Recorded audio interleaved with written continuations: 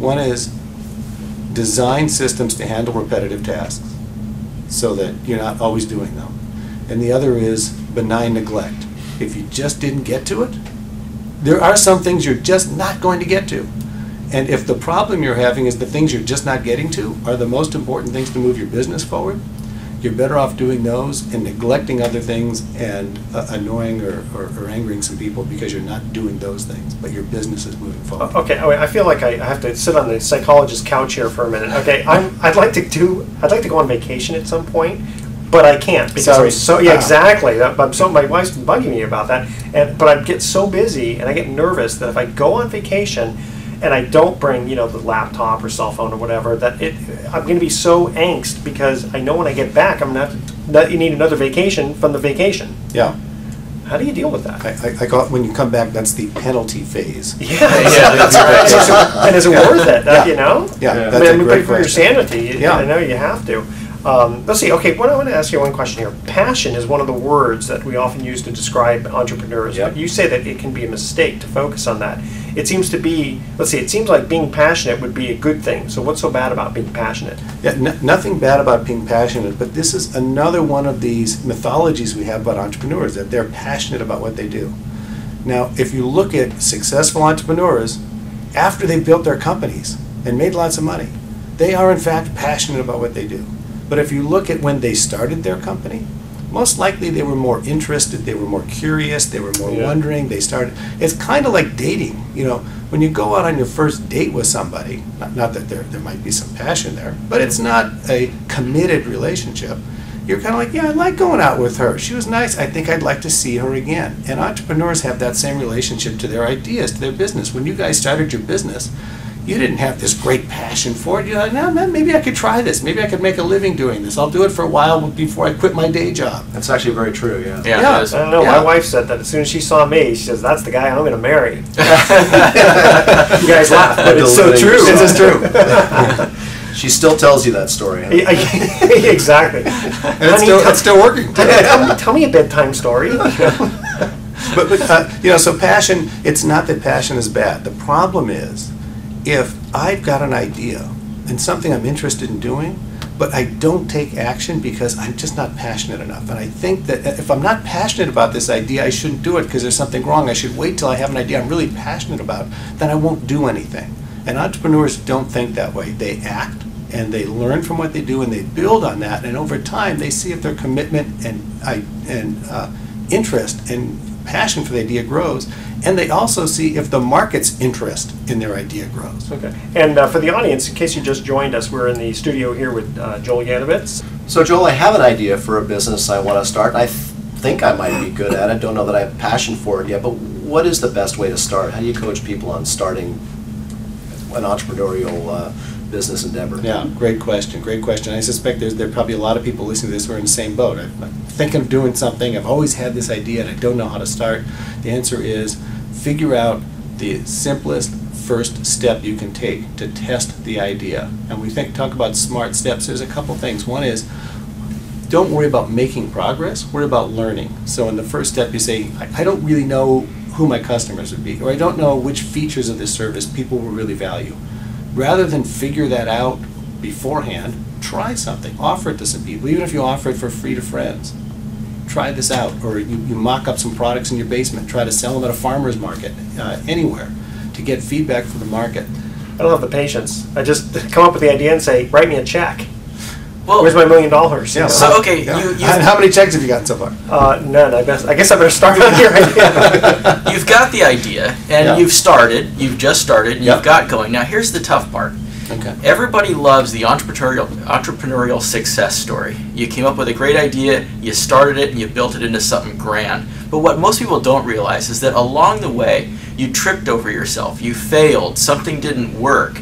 But the successful entrepreneurs are the ones that get past that and start again, or try again, or find a new way. Yep. So what do you say to people that are in that phase where they're like, gosh, I really gave this a shot, and it just didn't work for me, or I found this obstacle and I just can't seem to get past it? Yeah, well, that's a great question, and it's really hard to not get discouraged. I've certainly been there myself many times. Yeah, who hasn't? Right, exactly. But the key is what you said, is learn from it. So if I'm really interested in this idea, and I think there's a there, so to speak, what can I learn from the fact that my first 3 attempts failed? Yep. You know, and if those failed, I now know something that I didn't know before. And in fact, I may know something that none of my competitors know. That's right. So how do I use that information? But what did Edison, how many times did he fail? Yeah. A couple thousand? Thousands of times, Yeah. right. I mean, it's hysterical, the stories of what he actually tried to put as a filament in a light bulb. I don't remember half of them, but yeah. So whatever it was- Abraham Lincoln also, how many times did he fail? Yeah, I mean, you have to fail. That's the only way that you improve on what it is that you're doing. Is something didn't work, and that forces you to change and find a different way to do it. And I think so many times people get caught up where they go, gosh, I'm having this difficulty, or this isn't working, and they pull back, or they just give up completely. And I think that's the critical juncture between a successful entrepreneur and one that goes back to work. Yeah, and so here's the question. Here's the thing that we found really interesting is how you design those steps so that if you fail, you can keep going. Yes. How do you live to fight another day? And it turns out there's a concept called acceptable loss, which is I'm going to make this bet. How do I make the bet in such a way that if I'm completely wrong, I've either preserved enough capital, enough relationship credibility, enough personal energy and pride, whatever it is, I've preserved enough that I know I can take another step. All right, we are going to cut to our second commercial break, and here is the second trivia question. Again, the theme is raunchy movies. This one's a little easier. Sacha Cohen starred in this 2006. All I had to do was say Sacha Cohen. You guys know that. That's a giveaway. Yeah, hold on. In this 2006 movie as a spoof documentary as a fictional journalist traveling through the United States. What was the name of the movie? We will be right back. Welcome back to the Best of Investing. I'm Edward Brown, your host, along with Mark Hunt, my co-host, and Brian Burke, my co-host. And when we cut to the second commercial break, we asked this trivia question. And again, the theme is raunchy movies. Sacha Cohen starred in this 2006 movie as a spoof documentary as a fictional journalist traveling through the United States. What was the name of the movie? Anyone? Borat. Borat, that is correct. Yes. And we were just talking off the air about how at some World Olympics or something, this poor lady, or girl, I guess she's a young girl. Kazakhstan wins the gold medal, and they don't have any music for the national anthem, and they play the spoof music from Sacha Cohen, from Borat. A little embarrassing. Okay. All right. We are going to get right into email time here. And Mark, we received from a listener. We received this email. Looks like it's directed toward you. How can you pay your investors 8 to 10% in today's environment? Good question. Well, it really boils down to the fact that, after the subprime meltdown in 2007, 2008, the banks largely stopped making loans to real estate investors, and that created a huge void in the supply of capital. And so what happened shortly after that is companies like mine, Pacific Private Money, we essentially said, well, look, we've got access to investors who like to earn high yields, who understand the nature of real estate and are willing to make loans secured by real estate. So the private lending market was literally redeveloped from what was the hard money industry years before, and started making loans to real estate investors. Now, the market essentially dictates the terms under which the price of money, and private lenders essentially decided that the amount of interest they were willing to loan their money out was anywhere from 8 to 10 to 12%, and entrepreneurs who were buying real estate essentially decided it's a business decision for them, and for the folks who buy fix and flip, for example, they're expected to make a profit on their money, so they're willing to pay as high as 12% for that money, generally for a short-term use. So that's really the bulk of the market right now for private money is for people who like to buy fix and flip real estate. It's usually a loan term for under 12 months. And so we're in an environment where some of my investors don't want to commit to long-term investments. So they love the fact that it's a 6 to 12 month investment. They can make anywhere from 8 to 10, sometimes as high as 12, although that's a little bit more rare. And no load. Right, and it's a no-load investment. And then I've got borrowers who know that they can make a profit. They can make anywhere from $25,000 to $50,000 average profit on a fix and flip if it's done correctly, and they're willing to pay high rates of interest for the short-term use of that money. So it's essentially, it's a market that has been created in California and nationwide as a result of the banks pulling out of the market now.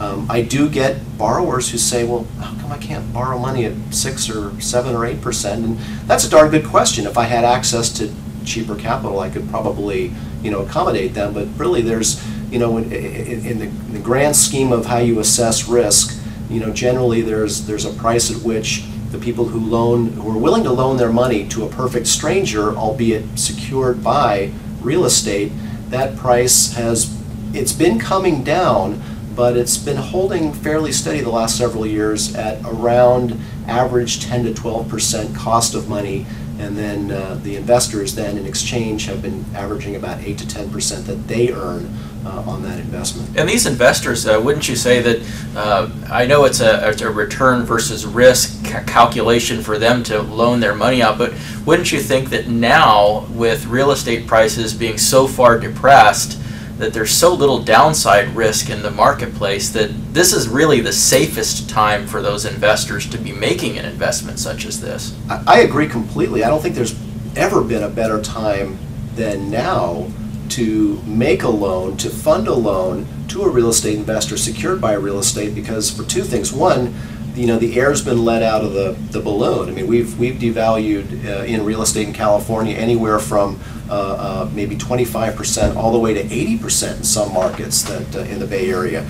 And then number two, we're not making 80% loans. We're not making 75% loans. In fact, most of the loans we do are at a max loan to value of 65% of today's value, current value, not today's 2005 values, right, but today's actual purchase price, not what they think it's worth. Because I do get guys that call me and say, if I'm buying a property at 65 cents on the dollar and you do 65% financing, will you make 100% loan to me? And the answer is no, we don't do it that way. It's whatever you negotiated for your purchase price, that's what the price is, and we'll loan you 65% of that, and we'll fund it with an individual's money. And so that's the safety factors and the protective equity that's available there to someone who's considering funding a private party secured loan like that. They're amazing. Let me give you a little personal example here that happened almost 20 years ago for us. We thought we knew what we were doing, and we sure wish we would have known you, because we actually even had a real estate attorney who was part of this transaction.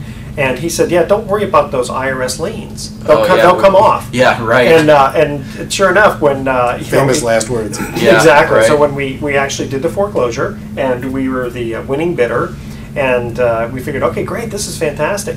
Well, suddenly the IRS comes in and says, we think that property is worth more, and so we're not getting rid of our liens. I mean, if the property is way depressed, then they may not have done that. But we had to come up with $130,000 in IRS liens, and that pretty much wiped out all the profit. Yeah, well, and not only that, I know people today that have tried their hand at buying at the auctions because it seems so enticing. Wow, I can buy property at 70 cents on the dollar or 75 cents on the dollar, only to find out that after all the work, even if they did buy it correctly and there weren't any unexpected liens, the amount of money that they were making at the end really didn't justify all that work. I mean, you have to, you guys, Brian, at Praxis, you've got a team, you've got a system, you're able to get in and out of the properties. You can make the kind of profits per property that an individual is going to have a very difficult time doing if they haven't been doing it for years. Yeah, that's absolutely true. Absolutely true. It's a business that's unlike no other.